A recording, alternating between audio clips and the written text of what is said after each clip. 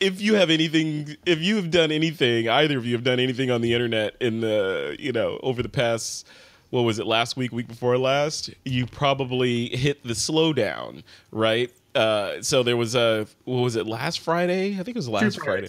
2 Fridays ago, yeah. So sites like Netflix, Twitter, Spotify, Wired, Hulu, all these guys basically either slowed down or went completely offline because there was this massive DNS attack. They called it a botnet attack. And essentially what happened was some hackers, we don't know who they are, or maybe some people know who they are, but we don't know who they are, took over allegedly several webcams, kind of like the ones that we are doing this show on right now, to use them to direct a gazillion requests to these sites, thereby bringing them down to their knees. That's what a denial of service attack is. You can only, it's like a fire hose, like trying to drink from a fire hose. Your mouth can only take so much, and then you kind of die or shut down, right?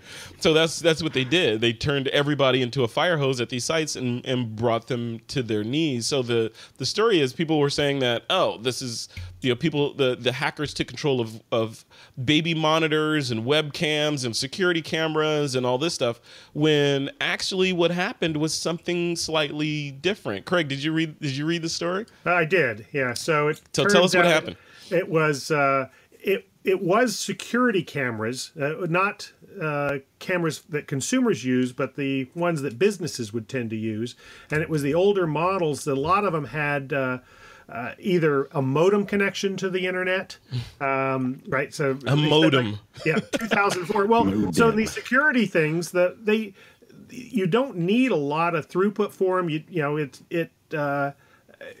And they just work, right? You just plug it in, and right. I had one in my business for 11 years that I got at the beginning, and never upgraded it because it just took security camera footage, right? Yeah, yeah. But the security, someone found a vulnerability in the software and was able to download software into them that could cause this botnet attack. Yeah. Yeah, I don't know, Martin. What do you think about this? Were you affected at all by this attack? I think I noticed a few sites that I regularly visit that were slow, but it wasn't something that really affected us over here. I think I was sent an email by a few of the services that I use saying that that we've been affected, but it's all okay now.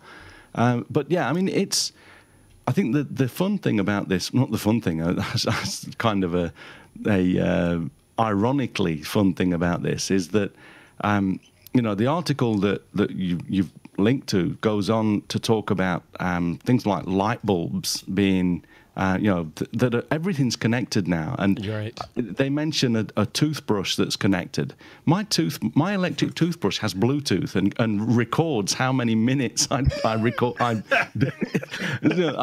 I brush my teeth each day. It says, okay, you brush your teeth. You haven't brushed your teeth yet. And oh, shut up. So, really? Oh, yeah. Honestly, I've got Bluetooth in my toothbrush, so it knows how. I mean, it's David Duchemin. When we were on a couple of years ago, we were on my Hokkaido landscape tour together, and he sat behind me and he said, "Show me some of your photos on your phone." So I've got opened the phone up, gave him Lightroom Mobile, and then when he closed it, he started looking at the other apps on my phone, and he says, "What's this? You've got a brawn, the toothbrush." Yeah. And he said, "What's this?" And he opened it up, and it said Martin's pushing too hard, and so he's like he's rolling around, and it's basically if you apply too much pressure when you brush your teeth, it warns you. So, but so the point was. Oh, Martin, that's taking it too far, man. I'm sorry. I heard someone talking about a toilet paper roll dispenser that would notify Amazon when it ran low. And so these things, I mean, a lot of the time it's just gimmicks to get us to buy stuff. It worked for me. I mean, I'd got the one toothbrush that was like, I don't know, $200 for a really nice electric toothbrush. The one with Bluetooth was almost $300. They got an extra $100 out of me for Bluetooth. And that's what's happening. People are connecting stuff. The Internet of Things, they call it, right? The Internet of Things. Yeah. So at the very end of this article, the fun thing was a quote by I think it's Wickholm. It says people shouldn't be afraid of their light bulb, says Wickholm, yet. But you should be aware that if it has an internet connection, that light bulb could be turned against you. Skynet. And Skynet is coming, man. I mean, everything is online. Everything's connected in this Internet of Things. And so you do have to be, I think you have to ask yourself, do you really need everything online? I think you mentioned last month when I was on TWiP, Frederick, about was it a door camera? The Ring. By default, it's streaming constantly. We don't need that, and the more manufacturers that try to use that sort of thing, and without really thinking of the consequences, just hook everything up onto the internet. We should be more intelligent, or not we, but the manufacturers of these products should be more intelligent in, if you're going to connect something up, how do you connect it, and how much data do you really need to send across the internet? Yeah, I don't know. I would like a smart toilet that would analyze my deposit and tell me how to adjust my diet. I was about to say, don't go there. Don't go there. Say, Frederick, you need more fiber. Yeah, nice. It's coming. I'm telling you. These startups, I started my career working in these startups in the Silicon Valley here, and typically the person that was in charge of security, was the junior or new engineer. It was not one of the, right. It was kind of an afterthought. Oh yeah, we should probably look at security. We'll put Bob on it. He just started, and a lot of companies, especially these startups where you don't have a lot of people, and everybody's wearing multiple hats. He just goes and finds something online that some service and says, all right, this is how we're going to do our security without knowing the ramifications of it. So I think it's just going to continue to be an issue. Right. Yeah. I don't think you can stop it, right? And there's multiple tangents happening, right? Because there's all these discussions about AI and how at a certain point it's going to become sentient and realize that humans are an infestation and the problem, and tell us that, hey, the planet is more important than these things living on it, and try to get rid of us so we won't harm the planet. And, there's all kinds of things happening that are scary. But it's all good. But you think about this stuff. I was thinking about it when they said that these seemingly innocuous devices were commandeered to do something nefarious.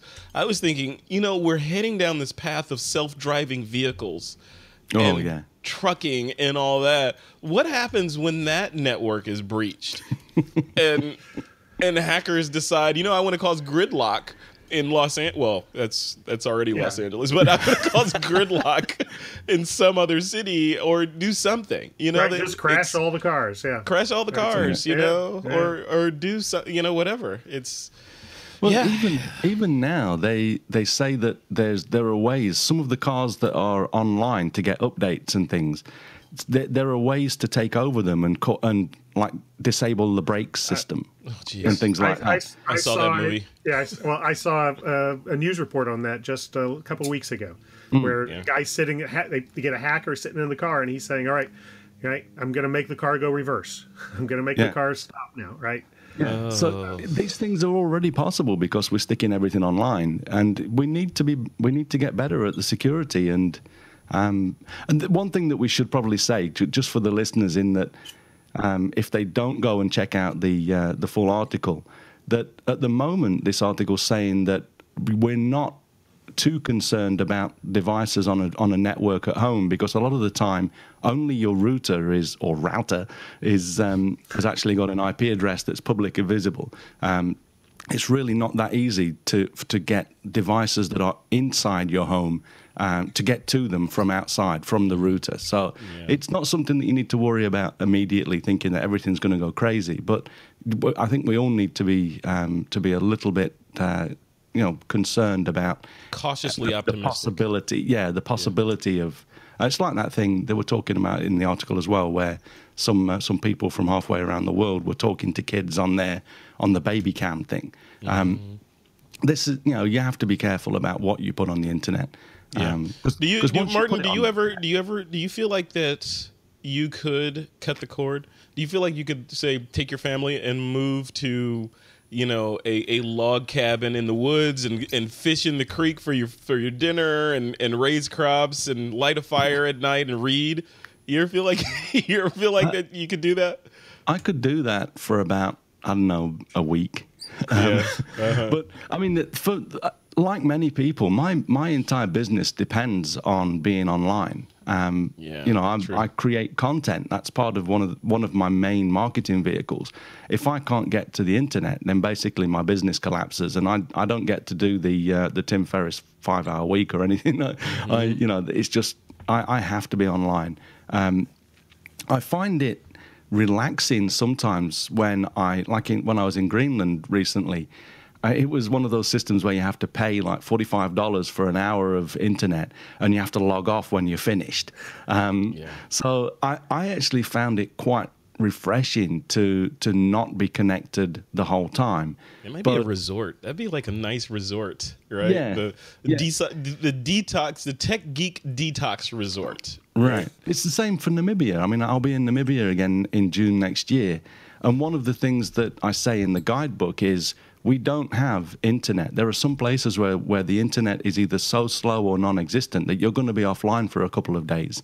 Let's enjoy it. You know, it actually does feel good to not have access to Instagram or things like this. Just in blocks of time. But it takes about a day of withdrawals, you know, because you're going through withdrawal symptoms, and then it's like, oh, this is kind of nice. Yeah. Right? Well, these Utah trips that I go on are the same way. You know, the longest I've had no internet access is a week on Lake Powell, a houseboat on Lake Powell, and after a few days, the first few days I'm going, I need to check my email. I need to, right. But after a while, it was refreshing. It was nice. And I could then just concentrate on my photography and just, right. Yeah. I think what helps is you come out the other side and the world hasn't ended and you're not in financial ruin, even though you weren't in contact and responding within 30 milliseconds to every email that came into you. Go ahead. Sorry, Craig, go ahead. It does feel weird coming back and getting that internet, though. I do feel like I missed a chunk of life that happened while I was gone. And sometimes there are people that are mad at me because they couldn't get in touch with me.